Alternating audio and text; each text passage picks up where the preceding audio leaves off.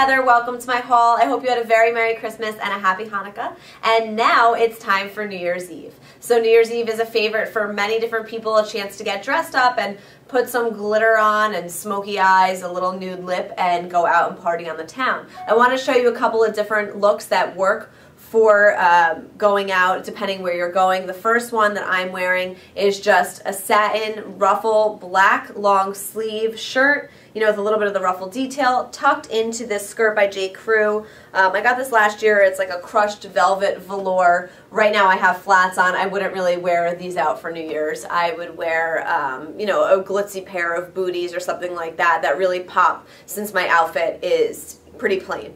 The next look that I would do, this is a shirt by Thomas Pink that's absolutely beautiful. It's pure silk. It's this beautiful like peacock blue color. This I would tuck into a pair of high-waisted black pants. Again, a killer pump, a really glitzy, you know, pointy toe heel, or just something, you know, a little patent leather, a great clutch, and some great accessories. I brought some accessories of my own to show you what you can do and give you some ideas.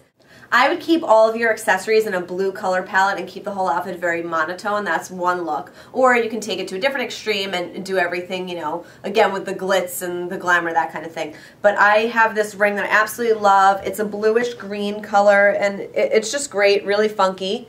So I would wear this.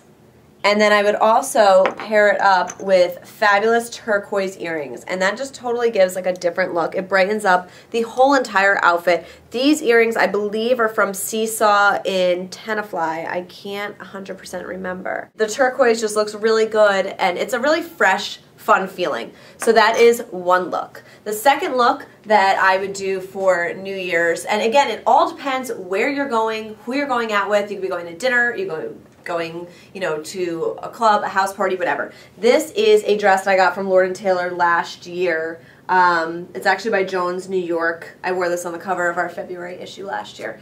And it's a little bit, you know, it's draped a little bit longer. It goes past my knees, but, you know, it's still sexy. It has this little overlaying, you know, slit kind of thing to really jazz up this winter white dress, which really is going to make a statement anyway because a lot of people wear black for New Year's, so go in wearing winter white and people are going to turn their heads. I would totally layer up the fun jewelry. So right here, bracelets from j.crew. I would layer these up. These are lavender little gems. The more the merrier.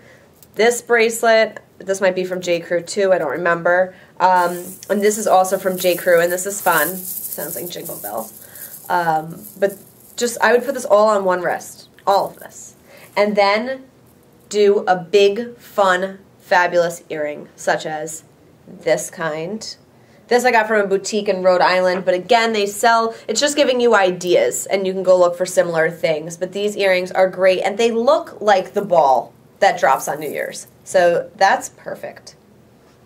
So these are a few fun, fabulous, and fashionable ideas for New Year's. Hopefully, you know, you can use one of these looks or feed off of this look and find something and make it your own. So happy New Year's, and I'll see you next week.